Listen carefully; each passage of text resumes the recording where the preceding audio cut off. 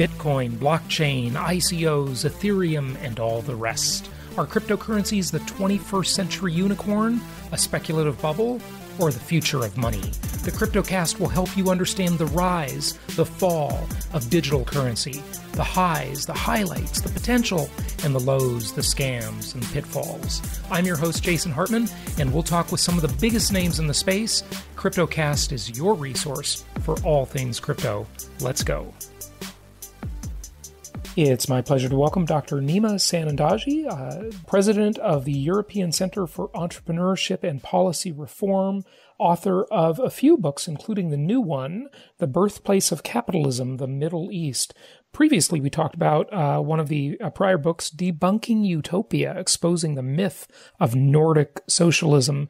Also, a book prior to that, Scandinavian Unexceptionalism, Culture, Markets, and the Failure of Third Way Socialism. So check all of these books out. They're really quite fascinating. Welcome back, Doctor. How are you? Thank you. I'm very good. It's good to have you back on the show. Excited to be on the show. Yeah, thank you. A lot of people think of capitalism as kind of a European thing, starting in the markets of maybe Rome or something like that.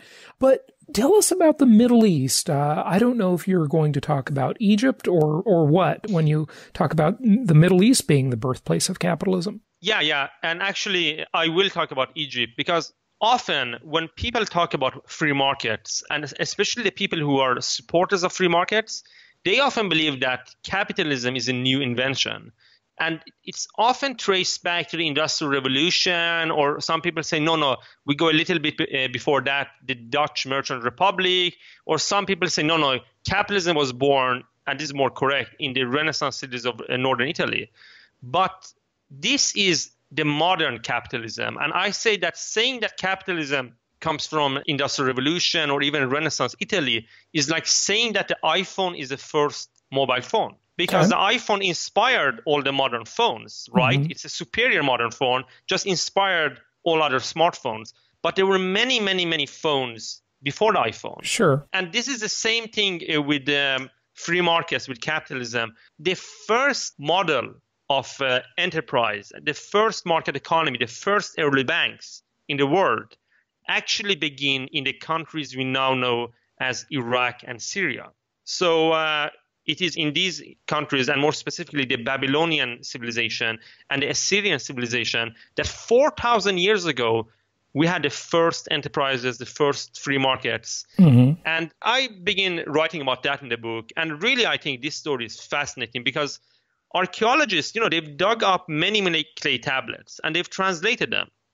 And these clay tablets, 4,000 years old, you know what they are? You know what it says on them? What? They are receipts. They're receipts of economic transactions. Okay, all right, interesting, yeah, okay. And that's why people largely invented writing to record transactions. And from these transactions, we know that these guys, they invented pretty market-based model. And everything really supports this. The first codes of law that exist, coming from these ancient civilizations, they were about protecting private property viciously. They were about protecting the right of contract. And during this golden age of humanity that we have in Babylonia, in Assyria, all this technology, all this wealth, it was market-driven. And it's just fantastic how much development that these market-driven civilizations had. Yeah. And you said something. You said Egypt. Well, I recently wrote an essay about the pyramids of Egypt. And the pyramids of Egypt are seen as the true wonders of the world. I said they are the best examples of government waste in the history of humanity. Because the ancient Egyptians, alongside the Mesopotamians, were the first civilization on the planet. The Egypt was more of a centrally planned economy. So the government directed the resources of Egypt into building the pyramids, essentially building mountains, man-made mountains, to please the central government. Whereas in the Middle East, they had much more free market model. They had a much more private ownership model, private manufacturing model. So what they did was they just invented many, many of the technologies, many of the goods, many of the early manufacturers that propelled human civilization further. Mm-hmm. And this is really something I find in my book, that the golden ages of human civilization in Mesopotamia, in China, in India, were very much driven by early forms of capitalism. Mm-hmm. Yeah. Give us a sense of your worldview, if you would. Where are you located? You live in Scandinavian country somewhere, right? Are you in Sweden? Or? I'm born in Iran, Kurdish Iranian. I lived most of my life in Sweden. I write still a lot of books for the Swedish political debate, but I've moved myself to Malta. Okay, good. So I find it really interesting, your writings and thoughts about the Scandinavian countries and this sort of myth that they're so successful with socialism. And I'm really glad you're raising that issue, because it is a big misunderstanding in the world today, I believe.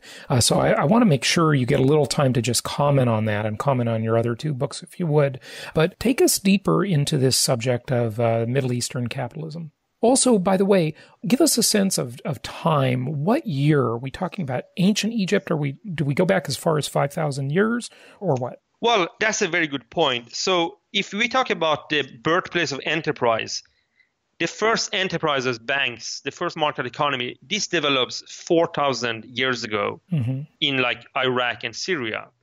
And then the Middle East, for much of this 4,000 years, has a very market-driven economy. For example, in the time of the Roman Empire, you would always see that the eastern provinces like Syria and Turkey were much wealthier than the European provinces. And the reason is they were more of market economies. They had more of private ownership, factories, early factories, producing goods for foreign markets. And the interesting thing is that the concept of enterprise, the concept of banking, it comes to Europe, it comes to Mycenae and then to Greeks, but the Greeks and the Romans never embrace it.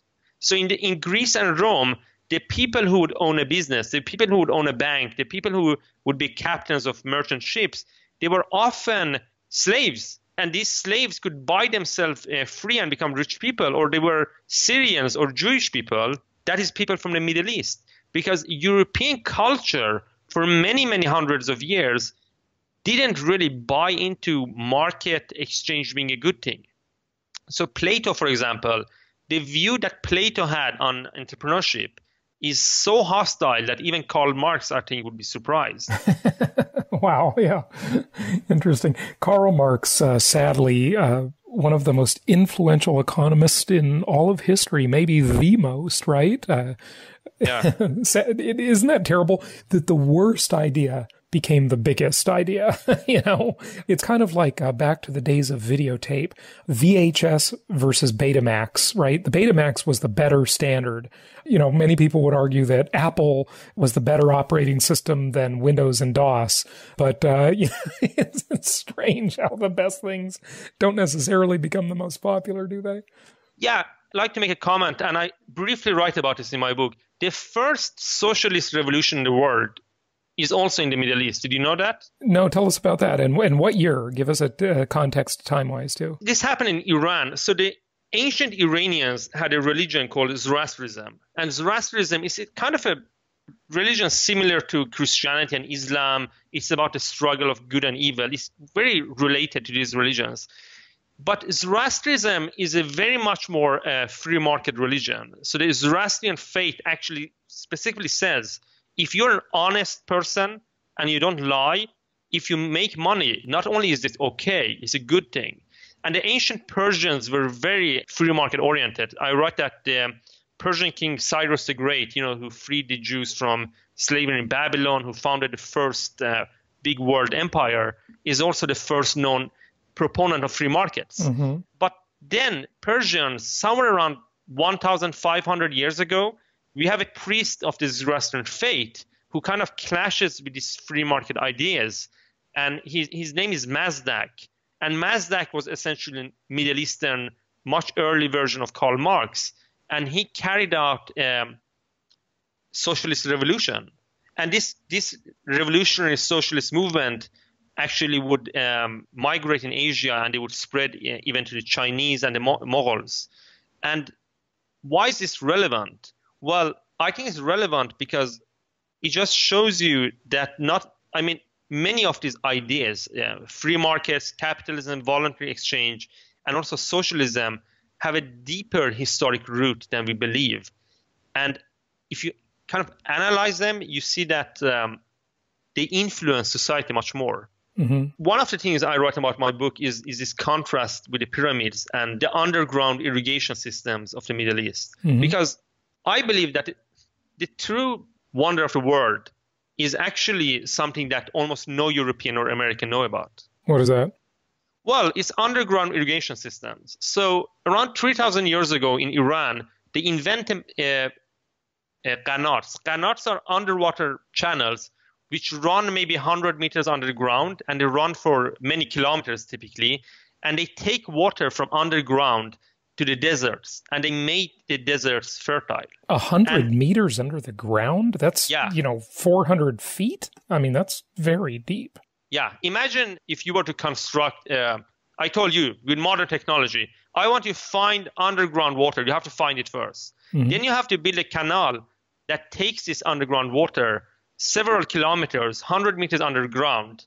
And you also need to dig a bunch of wells all along the system, because otherwise, your workers will suffocate. You need the wells to maintain this channel. And additionally, it has to have an exact angle. Mm-hmm. If it's just too steep, then it won't work. It would be a difficult project, wouldn't it? Oh, I can imagine. Sounds very difficult. I mean, everybody is in major praise of the Romans and what they did with the aqueducts, but this is more difficult than that. Those were above ground. Yeah, and they actually didn't build a few of these. They built tens of thousands of these underground channels. And these channels are the reason why countries like Iran and Syria, throughout history, have been very important places of civilization. Mm-hmm. A lot of people lived there. They were important because they dug out these underground channels. Mm-hmm. Now, a lot of people think that infrastructure must be built by the state. But mm-hmm. these underground channels, which are perhaps the most impressive infrastructure in human history, and they actually watered the Middle East until just a few decades ago. The majority of the water supply came from these channels. These were built by market forces. Mm-hmm. The government didn't do anything. They were paid by farming collectives mm-hmm. because private property was very strong. And the farmers knew that if they could irrigate a part of the desert, they would have ownership of that desert mm-hmm. and that water, and their children would inherit it. So they would invest. They would say, take half of our harvest for 10 years' time and dig this channel for us. And then a group of private contractors would actually carry out this massive project. And mm-hmm. this would repeat thousands and thousands of times throughout the ancient Middle East. Wow, that's really incredible. What is the connection with capitalism on that, or did you make it? I'm sorry if I missed it, but certainly you could do massive public works projects with, enslaving people to the government or the king or the pharaoh. Yeah. You don't need capitalism for that necessarily. And what you get then is the pyramids of Egypt. The pyramids of Egypt, which are these massive structures, which are built by taxation and slavery. Mm-hmm. And, they're so impressive that people say people couldn't have built them. They must have been aliens or whatever. No, mm-hmm. they built them with their technology mm-hmm. and they're worthless because it was state dictate. The qanats, the underwater channels, were not built by state dictate. Mm-hmm. They were built by private contractors and they were financed by farmers. Mm-hmm. And the only reason that the finance was possible was very strong private property rights mm-hmm. and limited, by the way, taxation, because the farmers knew that they would keep what they were producing on that soil. Mm-hmm. And they would use many years future revenue to pay for the qanats. So it mm-hmm. was a private property-based model that financed it, and the work was done by private contractors. The only role the state had was to maintain private ownership. Huh. Interesting. Yeah, interesting. Very interesting. It sounds almost Ayn Randian, with a limited government and so forth. Yeah, very good. Very interesting. What else do you want us to know? Maybe a question I haven't asked you, or just any thoughts? Well, I mean that many people are interested in the role of capitalism through history because they want to say, listen, capitalism is a good system. Free markets work. And they usually buy into this European Western narrative which says, all right, no, capitalism is something that came a few hundred years ago. Mm-hmm. But if that is, this has always annoyed me, if this is true, then it means all the massive technological development, all the massive increase in better goods, better services that has happened throughout history has been driven by something else than capitalism. Mm-hmm. And that's why I wrote this book largely. Because let's take hospitals. Who invented modern hospitals? Well, they were invented in India, China, very much in the Middle East during this golden age of Islam. And they were, to a very large extent, private institutions. Mm-hmm. Progress of humanity through history has been very market-driven. Mm-hmm. And another thing, I think, is the ideology of free markets. So, for example, I cite a story about a great Persian king, Cyrus the Great, who's, he's known for having written the early Declaration of Human Rights. If you go to the UN building, you find Cyrus scrolls when Cyrus, 2,500 years ago, had ideas about human rights. What people don't write about is Cyrus the Great was a strong believer in free markets, and he essentially believed that the government had no role in determining what is efficient exchange on the marketplace. Mm-hmm. The only role of the government was to maintain private property and voluntary contracts. Yeah, like Ayn Rand would say, just maintain a court system and maintain rule of law and leave everything else to the free market. Interesting. Very interesting. And if you fast forward to the, this age of Islam, so like this is a bit less than 1,000 years ago, again, the Middle East has a free market renaissance, which actually starts before Islam comes, but then continues under Islam. And it's very interesting. I cite what these intellectuals were writing, because when free markets comes as a renaissance, like 1,000 years ago in the Middle East, there has to be an intellectual tradition to defend it. When countries move towards capitalism, they have to have intellectuals that defend the model. And it's fascinating because the ideology of free markets that you find in the Middle East like 1,000 years ago in the age of Islam is so radical if you would have it today. For example, they said the public sector can do works, like the public sector can build a road, but only if it benefits everybody. If only a certain group benefits from a project, automatically they should pay for it. Right, right. Well, that's what we've got in the United States and probably everywhere where you have big government. We've got the government's been hijacked by special interests. And, there's that famous quote, and I can't remember the quote or who said it, but it's basically the concept is when the electorate can control doling out benefits to themselves from the public treasury, the end is near. Essentially, that's the concept. And here we are, right? We've got these certain groups who can vote themselves the perks in the U.S. We have these public employee unions. It's a disaster. I don't know how you ever recover from this. Once these golden triangles become entrenched, or iron triangles, as they call them, not golden triangles, you can't dislodge them anymore. It's just mind-boggling, really is. Exactly. And let me take two examples, one from India and one from China. So in China, we have Confucianism. And the ideas of Confucius, this philosophical tradition, are still very strong in China. I mean, they're not very religious people. Instead, they believe in this philosophical tradition of Confucius. Now, what is valuable to know is, first of all, Confucius was a big opponent of heavy taxation. He did not believe in taxation. But more importantly, the second most important Confucian philosopher is Mencius, who comes like 100 years after Confucius. And this guy, his ideas are basically like Reaganized economics. He's a libertarian conservative. He believes that taxes should be low, the government should not intervene in the economy, the government should not intervene in the freedom of contract, there shouldn't be monopolies, you shouldn't tax the marketplace. It's not a good thing to tax the marketplace. Very sophisticated and very free market ideology in one of the most important philosophical traditions even today. And then you have Taoism, again a Chinese philosophical tradition. The founder of Taoism, Lao Tzu, is really without doubt the first known libertarian. Mm-hmm.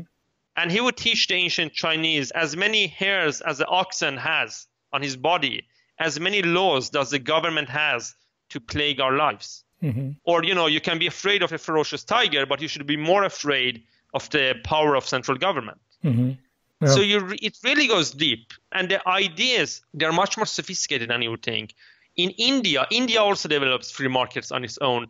In India, there's a story of the rat merchant. And the story, if I just tell it very quickly, is there's a farmer boy who's the poorest farmer boy you can imagine. And his dad tells him, I have nothing on my farm. Mm-hmm. Go to the city. We have nothing.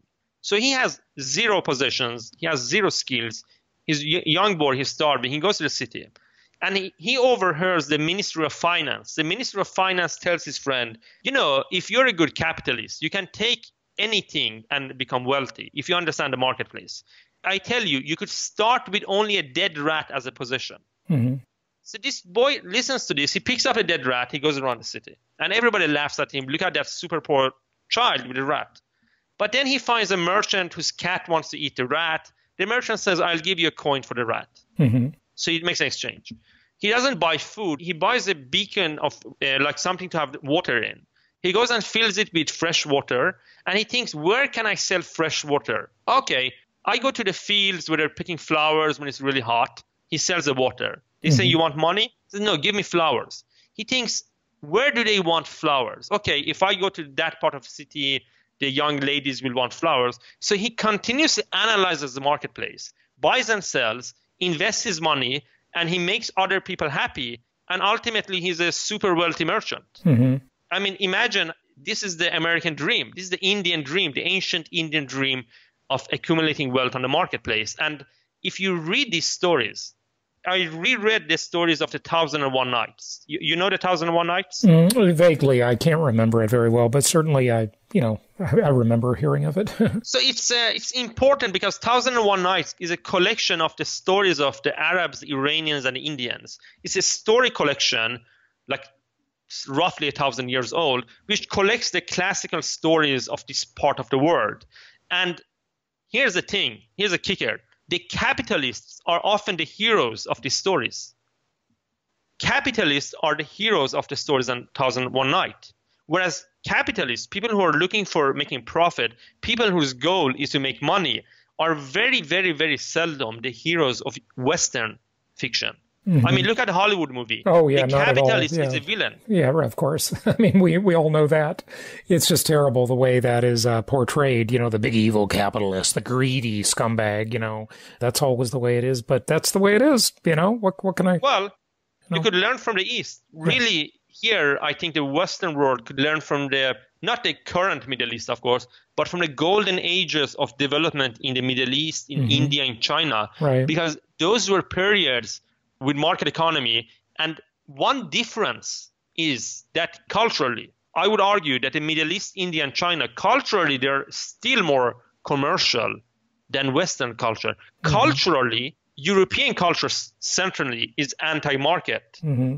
Americans are a bit more pro-market, but look at Hollywood. So this kind of friction between culture and free markets and wealth creation actually still, I would argue, exists more in the Western world than it does in places like Arab world or Persia or India. Yeah, it's very, very interesting view. I think most people probably haven't considered that much. So I'm glad you raised it and talked to us about that. I would certainly say the U.S. is more capitalistic than modern Europe. There's no question about that. But both of them have just been diluted down like crazy. And it's so interesting when you look at history, capitalism is just such a natural thing. Yeah. It is like people just... They don't have to be taught capitalism. They just do it automatically. Even where you have these messed up, overreaching governments, people are still capitalistic, even in former Soviet Russia. I remember, when I was in Romania, my tour guide, who was sort of high up in the Russian media, worked for, the equivalent of the TASS news agency, I guess, whatever it was in Romania. Maybe it was TASS there, I'm not sure. But, she would talk about how you'd wait in line for 2 days to get shoes when the shoes would be allocated, and then everybody would just trade them on the gray or the black market to get their size right. They just always use capitalism. It was the natural thing. Isn't that amazing? Yeah, I would, however, say one thing. It's one thing to have voluntary trade, but capitalism, as I see it, is a pretty complex infrastructure around this voluntary trade. Fair enough.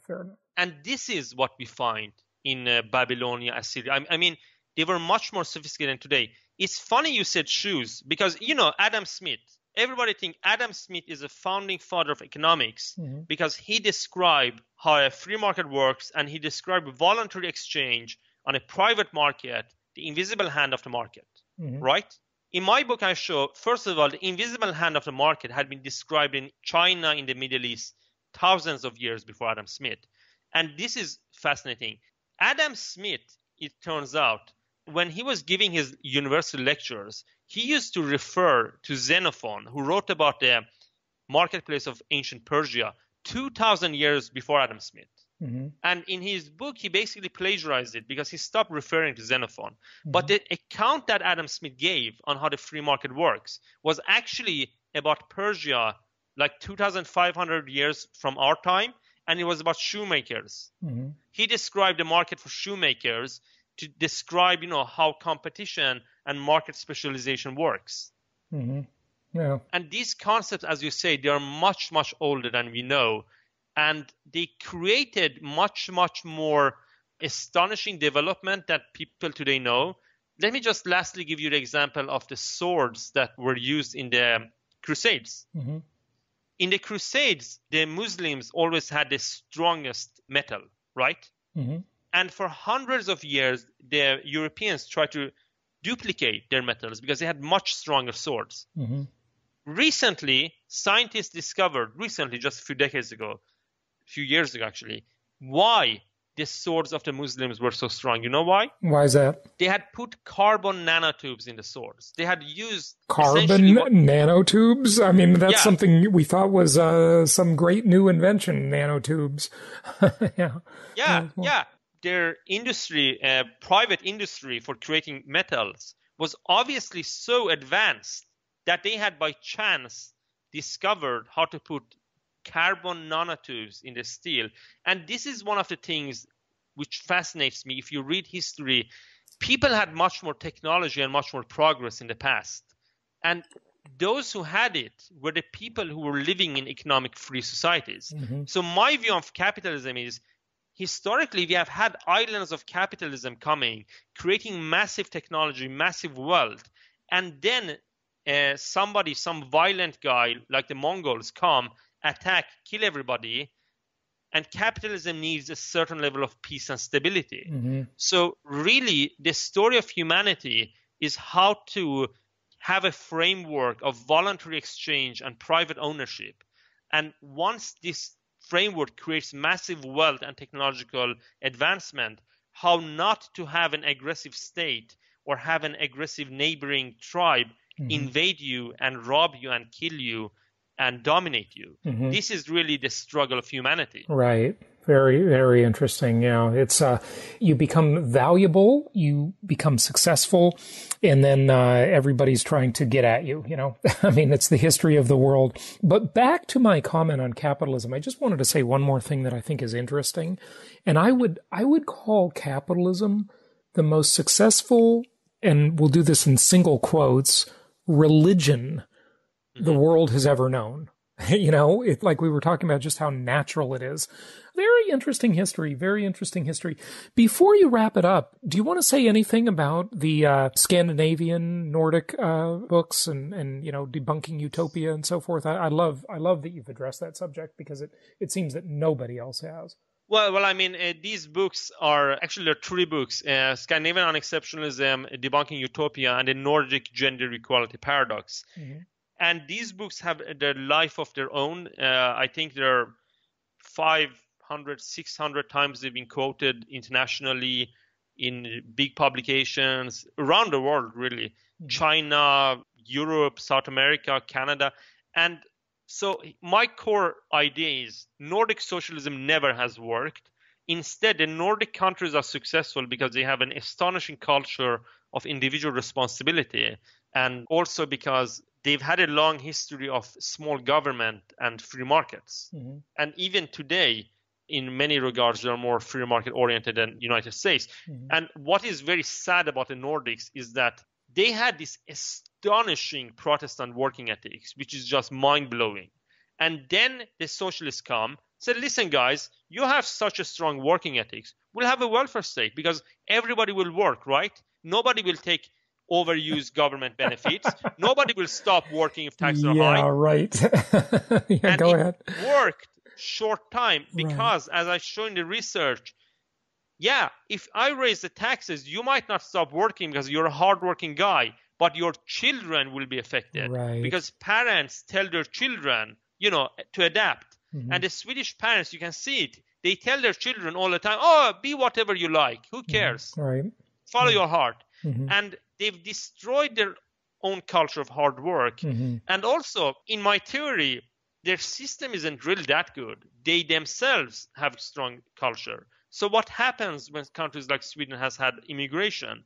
Well, the immigrants don't have this crazy Protestant working responsibility ethics. They have normal ethics. They come to these countries, they're trapped in welfare dependency, and they're trapped in poverty. And then you get a lot of cultural problems. Look at Sweden. Sweden, the peaceful country, has many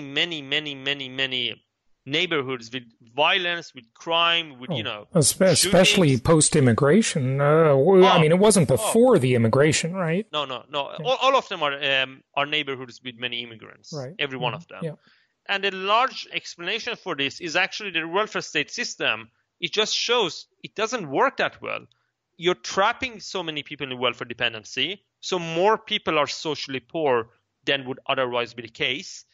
And also this soft liberal approach, this soft progressive approach they have, doesn't work. It doesn't solve crime. Right. It doesn't solve social problems. So you really see that Nordic socialism, Nordic welfare states are a myth. The only thing these people are showing is that Nordic people have a strong Protestant culture. And in my books, I show this, that the people who left the Nordics as poor immigrants and came to America, their descendants are much wealthier in terms of income than the people of the Nordics. And they have either the same or much better outcomes in terms of social outcomes. For example, Americans with a Nordic background have much lower high school dropout rates than the people of the Nordic countries. So actually coupling American-style capitalism with a Protestant culture is a much better choice than the Nordic way of adopting a big welfare state. And we're seeing this. We're seeing the system fail over time and with the influx of immigrants. One of my big works in Sweden now is I'm writing a number of studies which just remind people the welfare state is not sustainable. There have been many big surveys and research projects, essentially, and they all say the welfare state is not sustainable. There have been like 12 big projects trying to look, is the welfare state sustainable? And they've been published between 2002 and 2018. None of them says, it's a sustainable system. Right. Even in the Nordic countries, the welfare state is just a system that is not sustainable over time. Yeah, well, what a surprise. Surprise. Right? It is a surprise to many because the left have used the Nordic countries as their model for so long. I think I've made a dent in their claims. I've seen that fewer people use it now. And the thing is, they don't have facts. They just seem to have facts. It's like, John is a tall guy and he eats carrots. That's their level of sophistication in their arguments. Just a correlation, no causation. They don't have any causation. Well, I don't think the left believe their own arguments. I think they just believe that they want power and control, and that's what they believe, and they're going to use whatever means, the means justifies the ends, right, in their mind to get there. I can't imagine any rational person seeing the results of what's happened in so many democratically controlled cities in the United States. And when I say democratically, I mean liberal controlled.